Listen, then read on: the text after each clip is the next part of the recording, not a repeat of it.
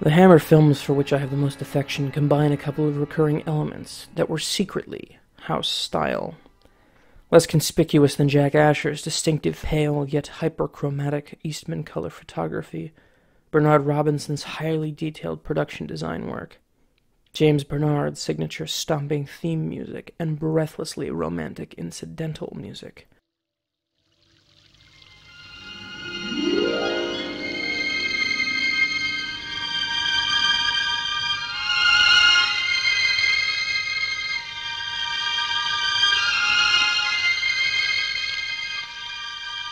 Forgive me, but who are you?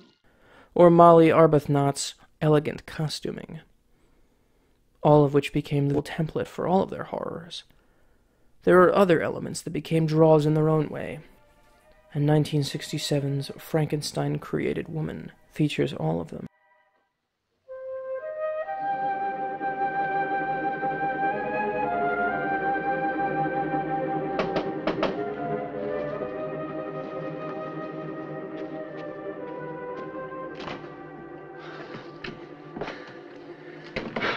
Hello. The film's title is a play on Roger Vadim's And God Created Woman, about a young woman so beautiful she drives an entire town mad. Fittingly, this film is rife with the effluvia of grotesque masculine entitlement. Landlord, wine. The best. Or the best that your establishment can offer. Yes, gentlemen. White or red? A selection, gentlemen. And which do you recommend to your own taste, landlord? The white is very good. The white is very good. Excellent, we'll have the red. And see that it isn't corked, unless you want to lose your license. It's in excellent condition, gentlemen, I assure you. It had better be, or my father will hear of it. The bedrock of Hammer films is the worst of men given absolute power. The job of every other character is to challenge it. Their success rate is spotty.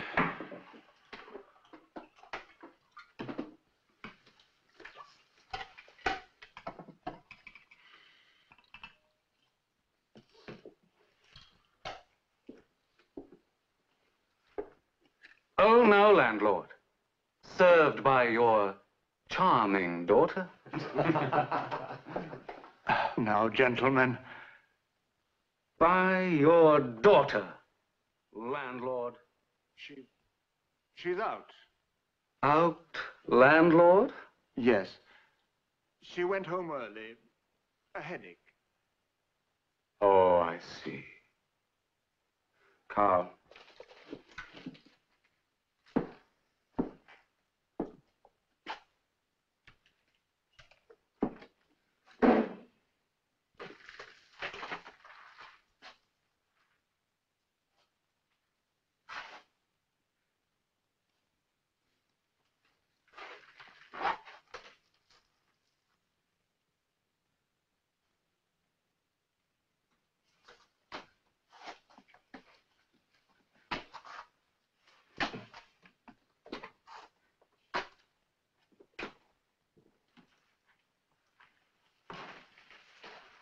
Ah, Christina.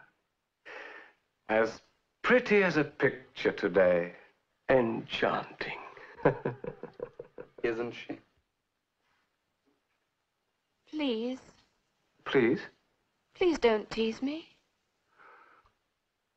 Were you teasing her, Johann? On the contrary, Anton. I was complimenting her. Carl? No, Anton. You see? Your wine, gentlemen. Christina is to serve it. Here, three upper-class twits, as Monty Python would have it, frame a young man for murder, and Baron Frankenstein puts his brain in the body of his gorgeous girlfriend. She herself is lately the subject of cosmetic surgery to remove an enormous scar on her face. Everyone in the Hammer Frankenstein films is a victim of science gone awry, a collection of elaborately scarred visages, damaged in some way, inside or out. And then there's the frigid autumn setting, leaves blowing in the street, coats pulled tightly. The movies that take place in the dreary English fall season, masquerading as Eastern Europe most of the time, capture the frustration and sadness of living in a time before changes in attitude and advances in technology. This was the Hammer way of decrying censorship. If only things were different. If only people understood.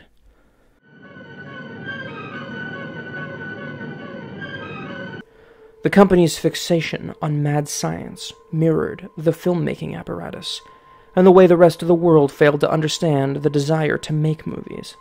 The Hammer bosses needed to round out double bills and send them to every territory, but the directors wanted to make real art. Or anyway, they managed to.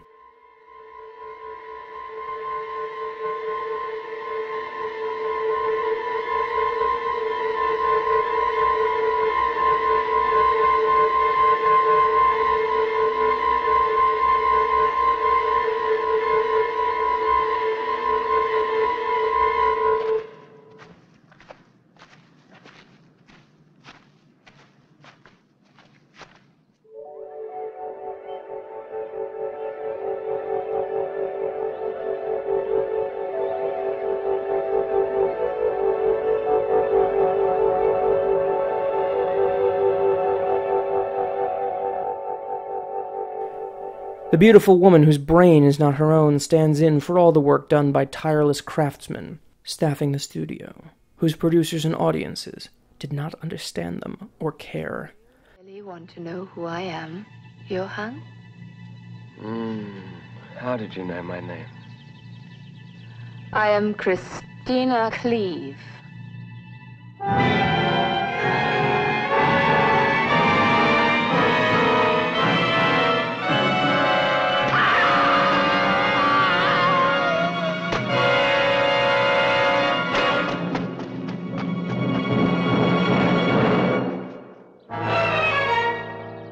You have done what you had to do, Christina. You may rest now.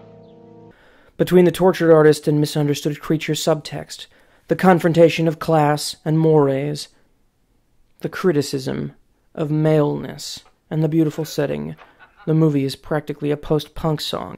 The haunting stare of its characters gazing at fates that cannot be changed, all while Peter Cushing's Baron Frankenstein humorlessly molds the lives of a dozen people to his specifications. That's the engine a Frankenstein-created woman.